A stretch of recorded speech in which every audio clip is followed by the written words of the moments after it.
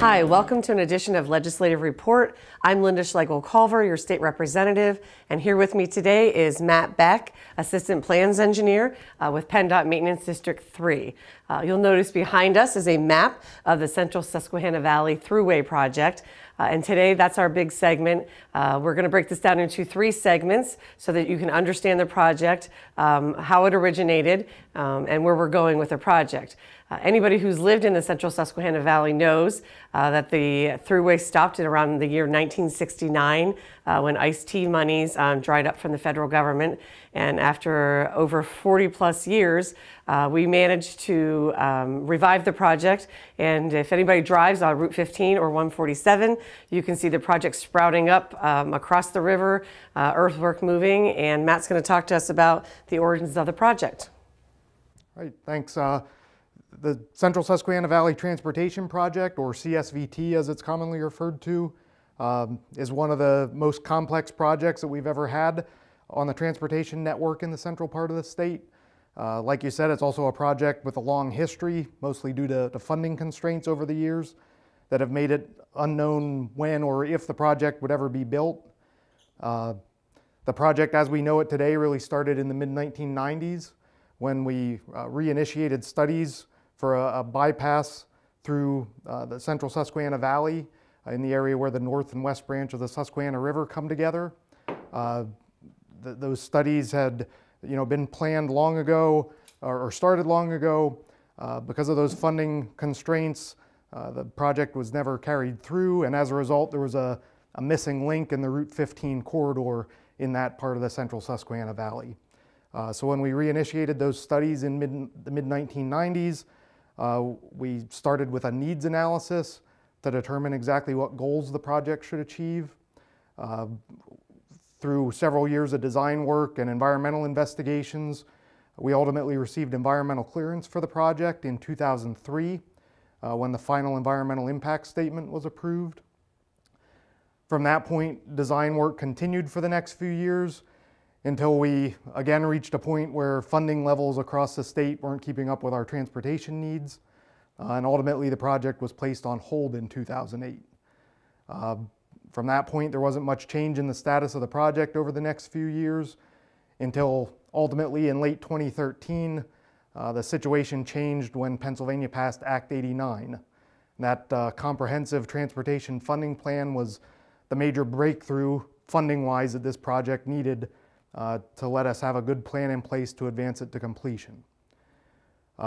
Since or following that act being passed in late 2013, we got back to design work, right-of-way acquisition, utility relocation, and ultimately that led to construction starting, so reaching that major milestone of breaking ground in January of 2016. I guess just to explain the purpose of the project a little bit, the project is planned to achieve 3 goals. It is first meant to reduce congestion and accommodate growth throughout the project area. So the traffic congestion that we see in areas like Northumberland on Route 147 and on Routes 11 and 15 in Shamokin Dam will be alleviated by this new 4-lane highway. The project's also meant to improve safety. Most of the major routes in the project area, like Route 147, Route 15, Route 11, they all have greater than average rates of crashes in general and fatal crashes. So the project's meant to reduce those crashes throughout the Central Susquehanna Valley. And ultimately, it's meant to do both of those things by separating trucks and through traffic from local traffic. From those early studies that we had done in the mid-1990s, we found that there's a high percentage of vehicles, particularly trucks, that are just passing through the area and therefore expect to be able to move faster and in an unrestricted flow of traffic. And therefore those through vehicles and trucks conflict with the local traffic that are trying to access the residential areas and commercial areas. Can you tell us how much traffic is moving, the volume that's moving through the area? Sure. As an example, on routes 11 and 15 through Shamokin Dam, we see about 40 to 50,000 cars a day on that route in particular. When we factor in that growth that I talked about that the project's supposed to accommodate, we expect that by 2044, those traffic volumes could grow up to around 100,000 vehicles a day. So with congestion already in that area, there'd be even greater gridlock when we see that growth over the next 20 to 30 years. Having funding in place as of late 2013, as I said, we were able to reactivate design, right-of-way acquisition, and utility relocation, ultimately break ground on the northern section in early 2016. Probably the next thing to explain is the two sections of the project, which we can see on the map here. I guess as an overview overall, the project is meant to connect Route 147 just south of Montandon, across the West Branch Susquehanna River, connecting to Route 15 just south of Winfield, then around Shamokin Dam, ultimately tying into Routes 11 and 15 just north of Selinsgrove. For design and construction purposes, the project's broken up into the northern and southern sections. To look at the southern section in a little bit more detail, shown here in orange. The southern section starts at that existing Routes 11 and 15 interchange just north of Selinsgrove in Snyder County, runs through Monroe Township, passes through the west side of Shamokin Dam Borough, and then ultimately connects to Route 15 at a new interchange just south of Winfield in Union County, Union Township. The southern section also includes a connector roadway and an interchange that will provide access through Shamokin Dam Borough to Route 61, providing access to existing Routes 11 and 15 and Route 61 into Sunbury. Then the northern section starts at that new interchange on Route 15 just below Winfield, runs across the West Branch Susquehanna River into Point Township, Northumberland County, where there will be a new interchange providing access to Route 147 via Ridge Road. From there, the new highway runs north into West Chillisquaukie Township and ultimately connects to Route 147, where that highway currently goes from 2 lanes to 4 lanes. Overall, those two sections add up to about 13 miles of new 4-lane limited access highway. They involve 4 interchanges, and they also involve 22 highway structures. So it's, again, certainly one of the biggest projects that we've had in the central part of the state in Penndot District 3. It's also one of the most expensive. When we look at the cost of all of that work, the total cost of the project is estimated at $670 million. That includes design, right-of-way acquisition, utility relocations, and construction. And so the project that the portion of the project that construction started with in early 2016 is the northern section. Specifically, that construction started on the new bridge over the West Branch Susquehanna River. We've set up a specific construction contract for that portion of the project to build the new bridge over the West Branch Susquehanna River, as well as minimal amounts of approach roadway on both sides of that. The more detailed map shows the northern section, again, as I said, connecting from Route 147 in West Chillisquaukie Township into Point Township to that new interchange to provide access to existing Route 147 via Ridge Road, across the West Branch Susquehanna River, and ultimately connecting to the new interchange with Route 15 in Union Township, Union County, just below Winfield. So again, construction started with the construction of the new bridge over the West Branch Susquehanna River. I think that'll be the first stop on your visit to the field to see some of that work. About a year after that work started, we then got work underway under a separate contract for all the work, all the earthwork and smaller structures on the north side of the river. That's our second construction contract for the northern section. About 6 months later, in early 2017, we awarded the third contract for the northern section, which is for the work on the northern section on the south side of the river, basically to build that new interchange with Route 15 just below Winfield.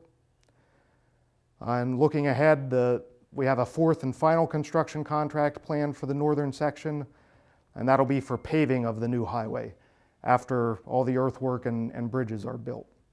We're wrapping up final design of that fourth and final contract, and we expect that we'll open bids for that this fall, in the fall of 2018, then with some paving of the new highway to start as early as next year. Overall, our plan is to open the northern section of the project to traffic by itself. As we'll talk about in a few minutes, we aren't quite as far along on the southern section of the project. So the northern section will be open to traffic by itself. Based on our progress to date, we anticipate having that open to traffic in about 2022. That will make the traveling public very happy. Right, that's the point when the public will start to see benefits of the project realized, like reduced congestion, particularly in areas like Northumberland and Lewisburg, improved safety on those routes as the through traffic is now using part of the new 4-lane limited access highway. I know we've talked a lot about the northern section because it's the first part of this project, and it's visible to the public now. I mean, I think the naysayers who say this project is never going to happen have pretty much stopped. But we still have the southern section of the project. Can you tell us what's going on with that and what people can expect? Sure, and as I mentioned, we aren't as far along on the final design of the southern section because of those funding constraints over the years. Final design of that portion didn't get started as early as it had on the northern section. At this point, we're in the final design phase. We are working through some fairly substantial engineering challenges that we identified a little over a year ago. Last year in 2017, we held a series of public meetings related to modifying a portion of the alignment for the southern section. Through that coordination and further study on the southern section, we have recommended an alternate route for about a 2-mile portion of that southern section, specifically to avoid the ash basins in the Shamokin Dam area. We're currently working on our environmental clearance that's required for that portion of the project. And ultimately, we anticipate this summer being able to provide an updated schedule for construction of that section. Thank you, Matt, for your time today and for sharing your expertise on the project. We will revisit the southern section of the project as it moves forward, and just want to stress how important the public input was to the project and to the department when making all of these decisions. So thank you for your time today. We're going to be leaving here and heading out to the bridge. It'll be quite a spectacular view, so we look forward to seeing you, and stay tuned. I'm here with Jeremiah Gonzalo with Penndot, and we are on the southern section of the Central Susquehanna Valley Thruway River Bridge. This is probably the most talked about part of this project so far. And Jeremiah, this is what you're in charge of here. Yes, I'm project manager for River Bridge along with Dave Sarah. And I can just give you a quick outline of the project. So what you're looking at behind us is River Bridge construction. So we're essentially on the CSVT main line, and this would be traveling north across the west branch of the Susquehanna. We're currently working on 9 of the 14 river piers. 8 of the piers are on land and 6 of the piers are in water. The construction started in 2015, and this is where we're at currently. You've made a lot of progress over the last couple of years. Oh yes, absolutely. We're roughly approaching 50%. We have the foundations or footers built for 8 out of the 14 piers. And as you could see, we have 8 of the piers in different phases of construction, all the way up to the steel girders that you could see on piers 4 and 5. So can you tell us how long the bridge is, how high the bridge is? So that's a question we get a lot, and the bridge is 4,545 feet long from one end to the other, and the bridge height at our highest pier is Pier 2, so second one in from the shot here, and that is 187 feet measured from the bottom of the foundation all the way up to where the bridge beams sit. And if you compare that to bridges in Pennsylvania, there's roughly 25,000 bridges in Pennsylvania, and that is within the top 10 definitely, but approaching the top 5 for height measurement. In Pennsylvania? In Pennsylvania, yes, that's correct. So, do you know nationally how that rates? I don't know nationally, but I would say definitely in probably top 50. Okay, yep. Highest bridges. Highest structures, yes. And could you address maybe why the bridge is so high in this specific area? The bridge has to be this high to match the earthwork on this side, and the environmental and right-of-way impacts was all taken into account, and this was the best fit that many engineers came up with, and that's what you're seeing here. So one thing we have to worry about in the central Susquehanna Valley is flooding. This bridge will never be flooded, is that correct? No, this bridge is extremely high, and there's no effects for backwater, as you see some of the bridges in Northeast PA that get clogged with debris, and flooding is affected to the housing upstream. This bridge will definitely not have that effect. And how many workers do we have on site? I know we can see some of them from here. That's a good question. So every day it varies depending on weather and how their schedule translates to how many workers are here.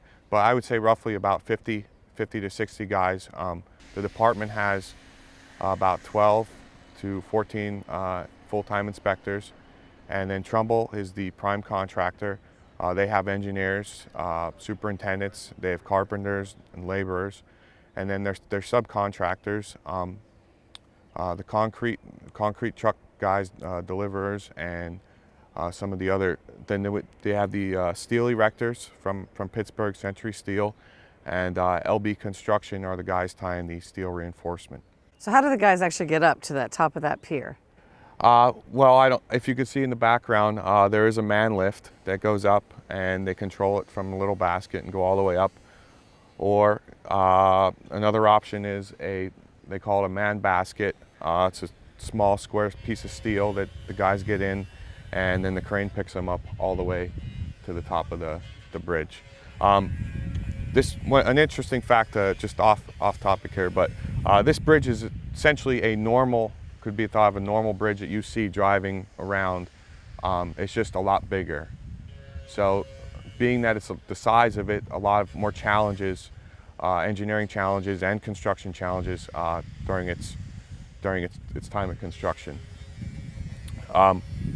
Some quick statistics about the bridge. Each one of our footing or foundations has roughly 150,000 pounds of steel reinforcement and about 1,000 yards of concrete. So that's 100 trucks of concrete just for 1 footer that you don't see. And there's about the steel, there's roughly 50,000 pounds of steel on the bridge. 24,000 pounds of that is for the steel girders that we're starting to erect behind us, you can see. A little bit about our schedule.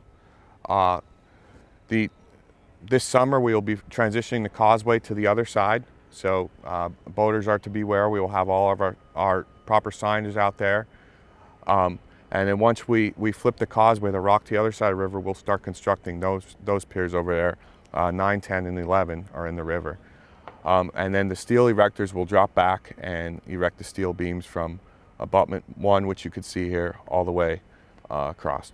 So for boaters, because this is always a big question, they will not be disrupted during the week of July 4th, if I understand that correctly. No. And how long will it take to move the causeway to one side of the river? They will be working 24 hours, most likely 6 or 7 days a week.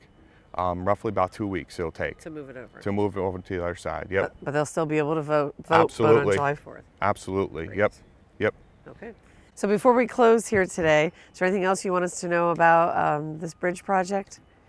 No, except that this is really the gem of the whole CSVT river bridge. I mean, of the whole CSVT project, and it's hard to believe that from the start of basically a farmer's field, that then within 2 years or so, you're going to see a lot of traffic flowing across here, and it'll definitely reshape the area. How does it feel to be a part of Pennsylvania's history? Really great.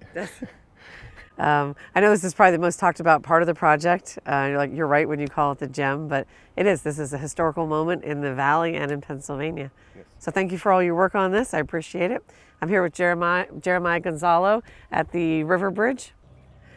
I'm here with Dave Wise at the Northern Earthworks section of the Central Susquehanna Valley Thruway, and we are technically standing right now in what would be the median, the grassy area between the north and southbound lanes in the future. So Dave, do we want to talk about at this section how much earthwork was actually moved? It does look dramatically different than it did in its original state. Yeah, people say we change the landscape, and we really do. Like Matt said earlier, this project started with the river bridge. Then the second contract was the earthwork on the eastern side of the river. Trumbull Corporation did that. There was 2.5 million yards of earthwork. Can you equate that for people? Like, it sounds like a lot, but it is a lot. You can see what looks like the mountain here behind us. That was all one solid mountain, and we blasted and cut through all of that material, hauled it to different valleys on the project as part of the 2.5 miles of new highway on this section of the road. So did you use all of the earthwork that you moved? Yeah, this earthwork was, we had enough earthwork here to build all the fills, and we actually had a little bit extra, so we had some waste areas on the project as well. So when we talk about the blasting, I know a lot of blasting took place that nobody has any idea that there was blasting. Can you tell us how much blasting took place, maybe the time of day that it typically took place? Yeah, definitely. All the earthwork on this job had to be blasted just in order to dig it. The rock was sufficiently hard enough that they couldn't get through it with just digging or ripping. So the contractor blasted all the material. Everything was done during daylight. There was no blasting at night. Tried to keep everything consistent time of day. Part of the job, there was a potential for acid rock on the project. So this was one of the cuts where there was a potential. So the contractor did a sampling program. Before we ever started blasting or moving any earthwork at all, we drilled and sampled through the entire cut, had it all tested in an independent lab to make sure there was no acid rock. And then we had an on-site geologist every day that we moved earthwork on-site, watching the material just to make sure that there was no acid rock.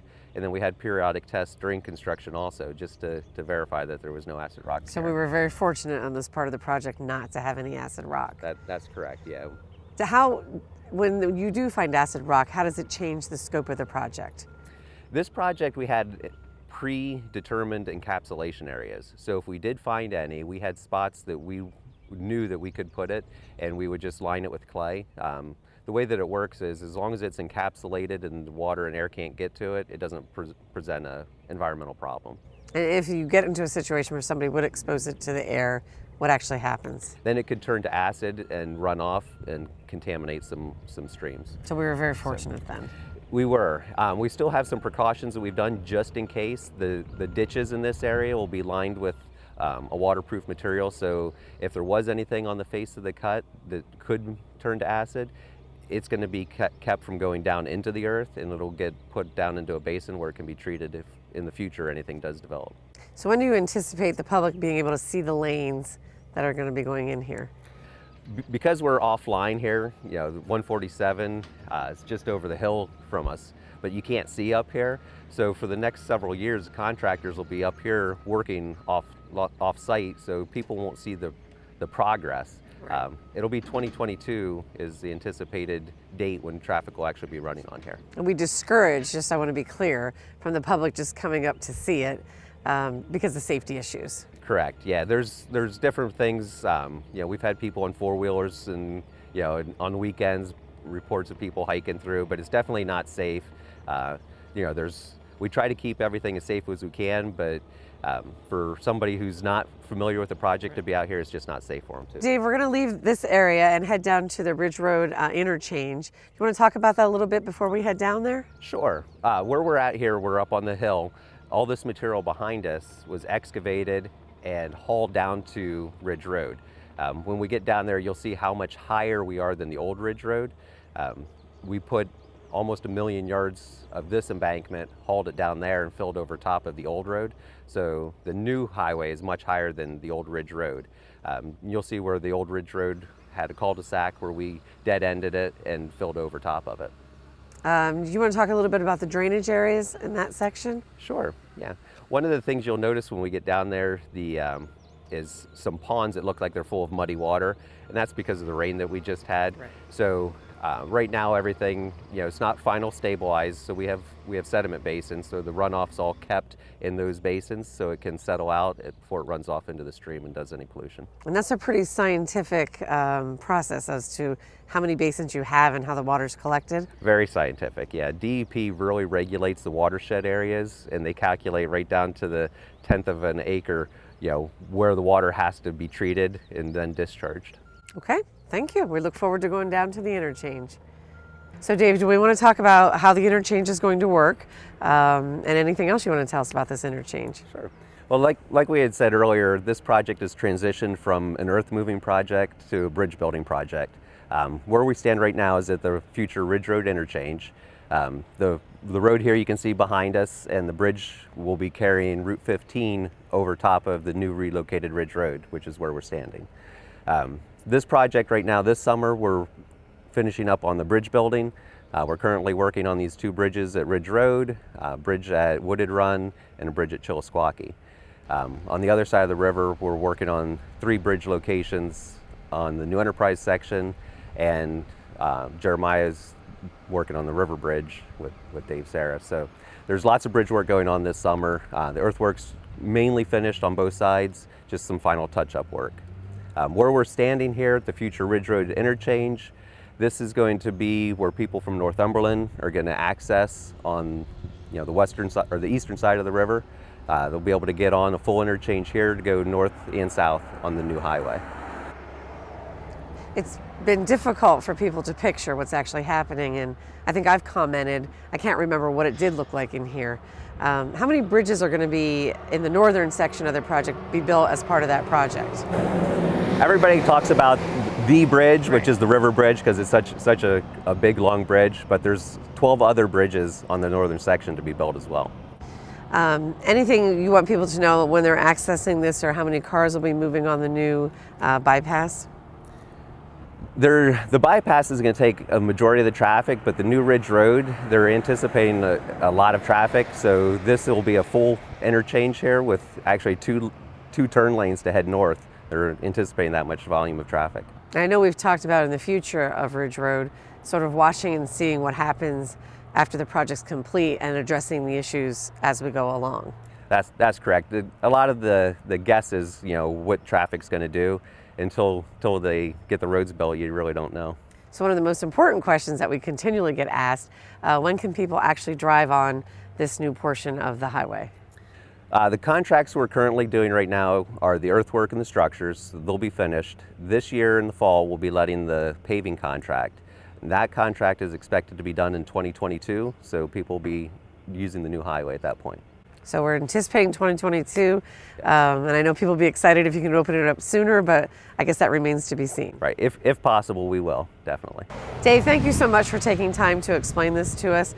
We probably will be back to you before this project's over because it's an ongoing long project, but we appreciate your expertise on the project and explaining it to us.